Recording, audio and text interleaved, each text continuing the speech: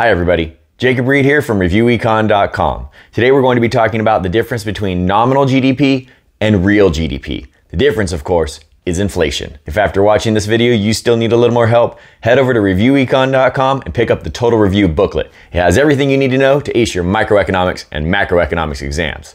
Let's get into the content. First, we're going to talk about a couple of definitions that you need to know. If you watch the video about the Consumer Price Index, you know that inflation is a general increase in the prices of goods and services within an economy. We usually measure that with the CPI. That tracks average price changes for a market basket of goods. The GDP Deflator is a little bit different in that it tracks the price changes for all goods and services within an entire economy, not just a market basket purchased by typical consumers. And as you learned in the video about the CPI, the difference between nominal and real is inflation. So nominal GDP is not only GDP not adjusted for inflation, but it is also all the money that is spent on goods and services within an economy. And when you adjust for inflation, we call that real GDP. That is all the things that are produced. So if we take a look at that circular flow diagram that we know about, nominal GDP is all of the sales within that market, and the goods and services themselves are what we're trying to measure when we measure real GDP. And once again, the difference between nominal and real is the price changes or inflation.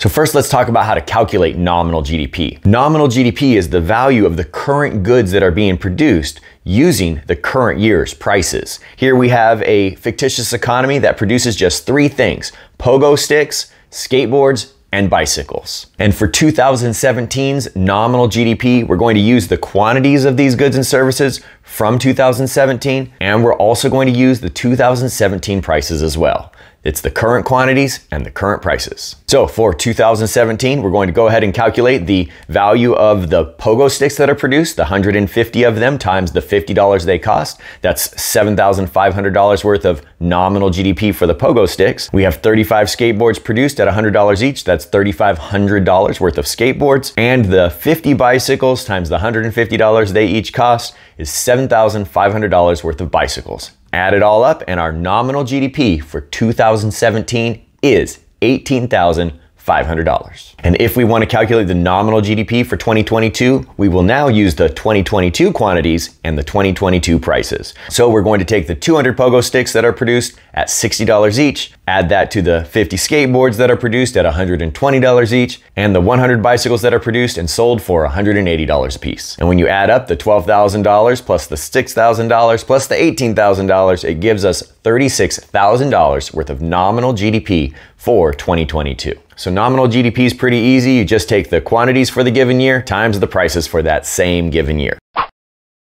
Next, we're going to calculate real GDP. When it comes to real GDP, we're going to use the current year's quantities times the base year's prices. In this case, we're going to use 2017 as our base year. That's the year for comparison. We're keeping all prices the same, and that means all dollars are now going to be in 2017's dollars based on this example. So if we were going to calculate the 2017 real GDP, we would be using the 2017 quantities. And since 2017 is our base year, we use those same prices from 2017. And that means for the base year of 2017, the nominal GDP and the real GDP are both $18,500. In fact, you will always have nominal and real being the same for the base year.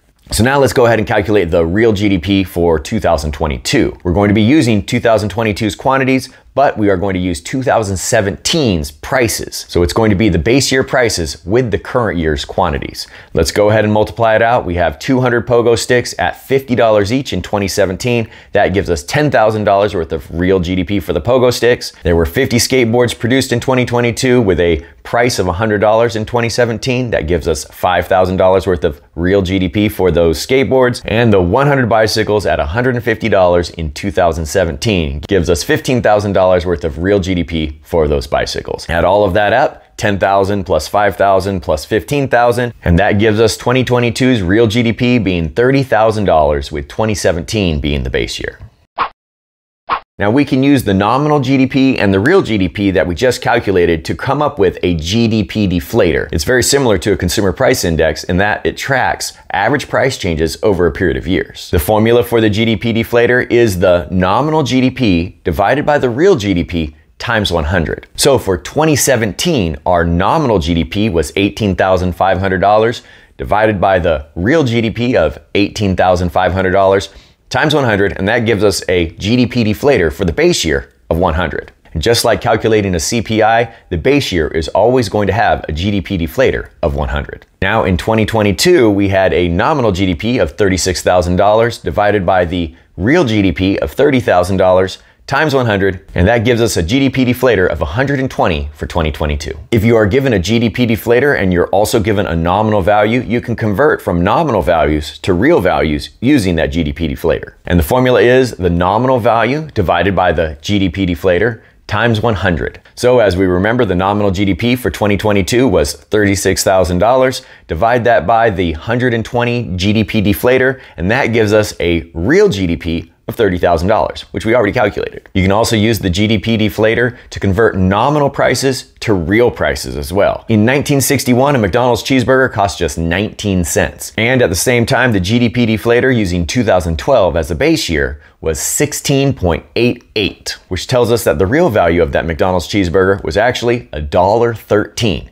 Using 2012 as the base year. And there you have it. That's everything you need to know about calculating real GDP, nominal GDP, the GDP deflator, and converting nominal values to real values. If you've already watched the CPI video and you're ready to practice this, head over to reviewecon.com and play the CPI and GDP deflator game to see if you can put it all together. And after that, don't forget to purchase the Total Review booklet from reviewecon.com. It has everything you need to know to ace your microeconomics and macroeconomics AP exams. That's all for now. I'll see y'all next time.